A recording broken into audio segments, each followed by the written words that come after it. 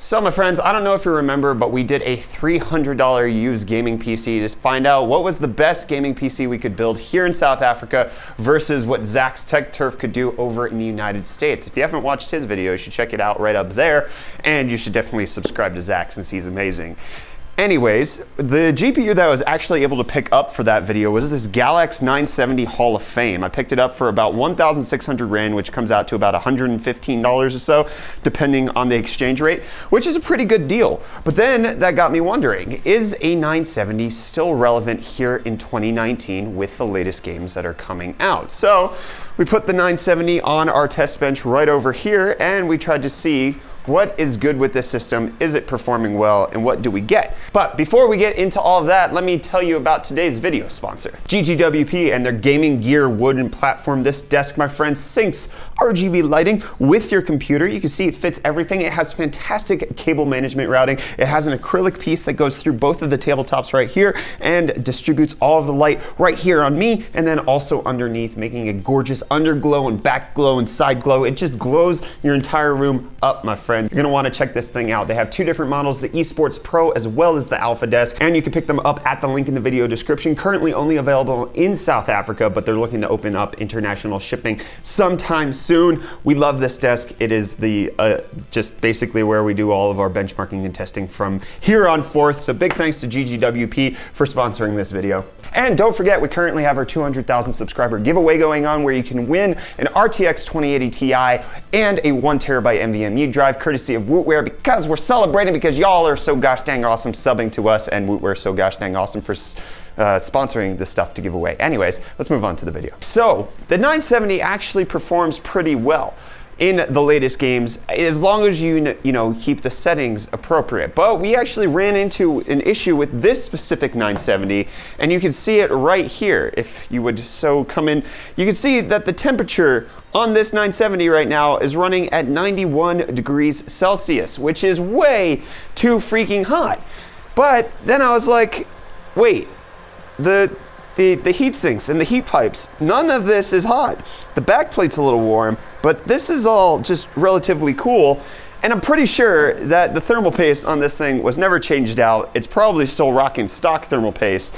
And that gave me the idea, or at least the point of today's video, we're actually going to put new thermal paste on this thing, change out whatever we can on the cooler to hopefully make sure that it cools a little bit more effectively, and see, can we get a performance uplift on the 970 by fixing at least the thermal conductivity on the GPU, and then we can look at the before and after benchmarks. So let's stop torturing it at 91 degrees C, because that eventually will kill this thing. That's way too freaking hot, because if the core is at 91 C, I don't want to imagine what everything else is running at. So let's take this puppy out. Unplug, and let me grab my iFixit ProTech toolkit, and we should be able to do this. You guys, if you want a ProTech toolkit, we have a link in the video description in case you care. What we're gonna do is we're just gonna remove the heatsink and then try to change out the thermal paste and make this thing run a little bit better. The only question I have is that there's a screw here, here, here. I don't think those would be for the front. I think those are probably just for the back plate. I'm gonna take them out just in case. They actually look like they go straight through the back plate. Oh yeah, iFixit makes this so easy. All right, there, that's taken off. We gotta separate the fan connectors as well as the LED connectors, and we should be good to, oh yeah, there it is. You can actually, oh, look at all of that dust on the VRAM cooling. And then you can actually see the lettering on this GPU core. There is no thermal paste left right there. No wonder it wasn't actually transferring any heat to the heatsink and that it was cooled to the touch. So let's get some isopropyl alcohol. We're gonna replace it with this Fantex pH NDC thermal compound. It should be better than what's on there right now. We're not gonna do anything fancy. I'm not gonna get any thermal grizzly or anything like that, but let's fix this. And then I'm also gonna clean up these VRAM heat sinks, because that's kind of disgusting. But you know, when a card is over 4 years old, that's to be expected. Where's my cleaning supplies? That is a gorgeous white PCB. Love it. And that actually looks pretty cool from the backside. Cool. Now let's clean it off. Let's get this party going. Let's get this. That's a bad song, right? That a song? Okay, everybody's listening to headphones. Cool. Good talk. My usual crowd's dead today. Oh man, that is That is thick. That's a thick bore right there. It's just like, it's caked on there so bad on the sides. That is, haha, see, it's a Maxwell chip right there. So during benchmarking, the average temperature that this card was running was about 90 degrees Celsius, which is way too freaking high. In a few games, it peaked at like 92, 93 degrees, and then for the most part, every single game was able to get it over 85 with very little effort being put in, which tells me that this thing is dying from heat exhaustion. Now, it's time for more thermal paste. So let's go ahead, put a little dab on there.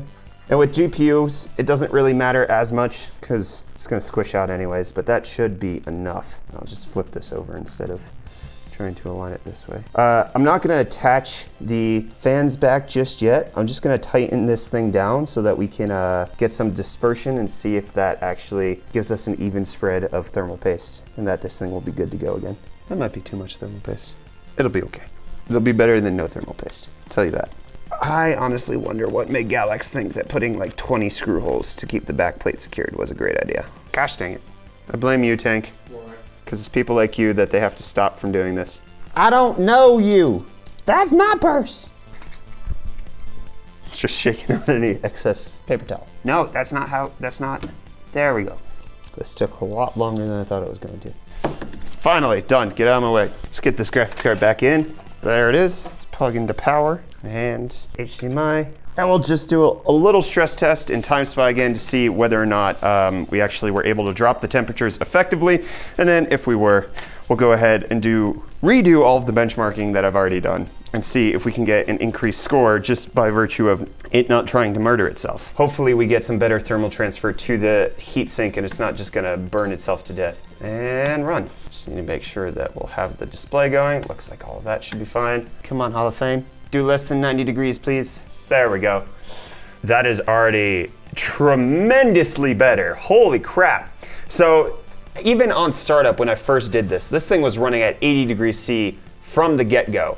And it was boosting down to like 12, I think it was like 12.68 was the clock speed. We are 200 megahertz faster now because I actually changed out the thermal paste, which means we're seeing actually a 15% increase in clock speed just by the virtue of me actually replacing all of that thermal goop. So I'm gonna do all of the benchmarking again. We'll see what type of performance we can get out of it. And to kind of ice the cake a little bit better, what I'm gonna do is I'm gonna set a custom fan curve instead of the predefined one, actually making sure that the fan ramps up a bit faster at certain speeds. So at 50 degrees is when it's gonna turn on, and then from there, we should probably having it hit at 100% fan speed at 80 degrees. At 70 degrees, it'll be at 80% fan speed. At 50 degrees, it'll be at 50% fan speed. Actually, that's a little high. Let's do it.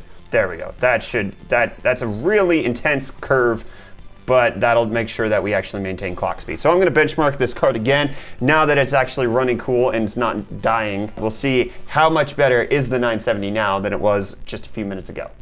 So, it was a success. It's been a few days. Obviously, you guys can probably tell by the fact that my hair has regrown. And yeah, not wearing the same clothes. Either way, the 970 after benchmarking with the new thermal paste changed everything. So we went from that 1,228 megahertz to 1,468.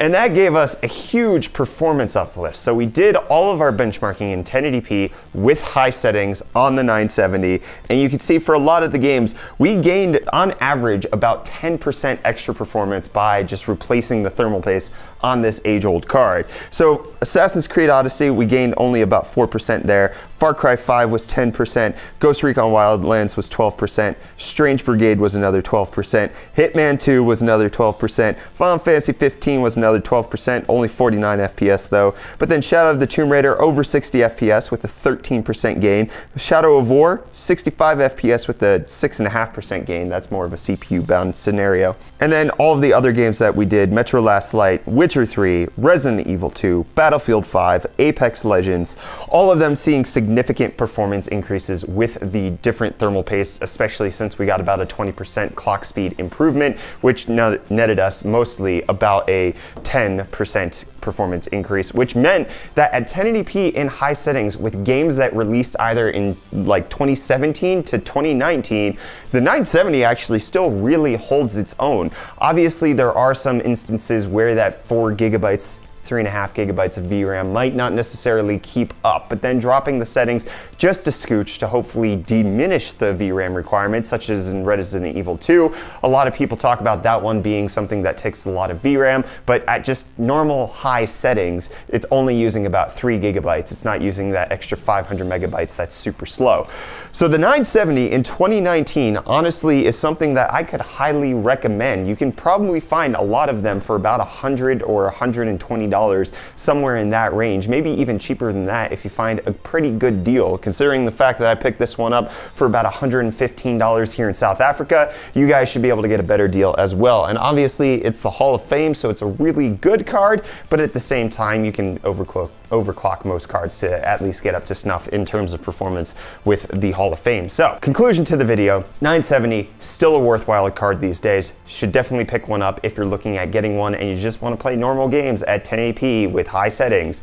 It's gonna work. Everything just works, my friends. So that's the conclusion for this video. Don't forget to enter our giveaway because we're giving away a RTX 2080 Ti and a 1TB NVMe drive courtesy of Wootware for our 200,000 subscriber celebration, basically. And don't forget that this video is brought to you by GGWP and their amazing desk. Thank you guys so much for sponsoring this video. Obviously, all of the 970 testing took place on here, and it's a few days later, but look at this pretty system on this GGWP desk. It all just works. It all just works. And also don't forget to enter our 200,000 subscriber giveaway at the link in the description. You guys know you want to win a 2080 Ti just as much as you want the GGWP desk. JJ. All right, back to past me. Anyways, hit the like button if you enjoyed this video. Get subscribed to stay up to date on all of our tech-related content. Let me know down in the comments what cards you want us to check out in the future. Do you want us to check out 960s or other cards from decades ago? Anyways, anything, just things, cards, graphics, and stuff, and comments, let me know. Bye.